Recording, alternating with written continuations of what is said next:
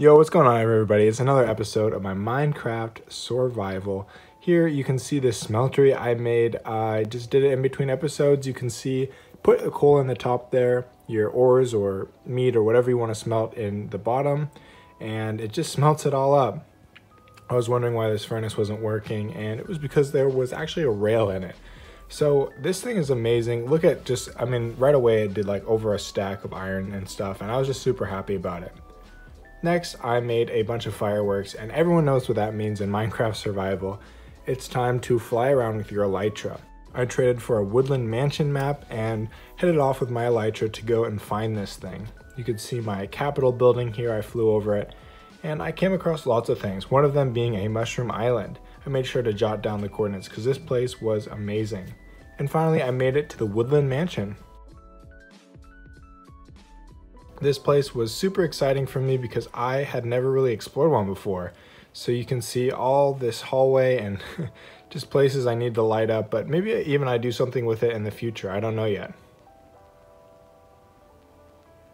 Another thing is I had tons of like bookshelves and wool and flowers that I didn't have yet, and so it was cool. Like I would definitely come back and start grabbing stuff from the place for sure. And there's lots of things like this big chicken and a big cat as well. And then into the nether later on, I went and grabbed some nether quartz because I wanted to make my Capitol building peak look like a little bit better. I also stopped at one of the other guys' bases and went and checked it out. Just look at his Capitol building and some of the other stuff he's built. If you go into this cave here, he has a fully auto-sorted like storage system. It was really cool. I need to make one of my own soon. And he was also making this big villager trading hall he's been telling me about, and I'm pretty excited to see what will happen. And there's also these man-made water pathways he's making and all kinds of other stuff, and I'm really excited just to see what he's able to do with this in the future. He's got this big sugarcane farm as well, and I actually stole some sugarcane. And I made an office in his Capitol building, and it has things like bookshelves and barrels and lots of other just wooden storage.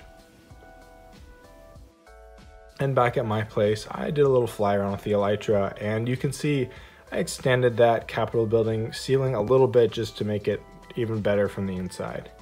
I also did a little bit of flying around, just checking out my base and planning my next move.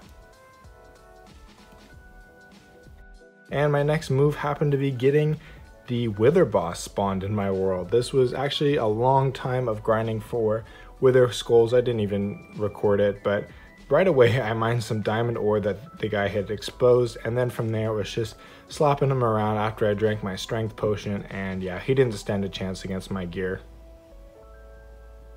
With that nether star, of course, I wanted to make a beacon, so that's what I did. I made a beacon placed down right next to my Capitol building and gave myself jump boost and regeneration.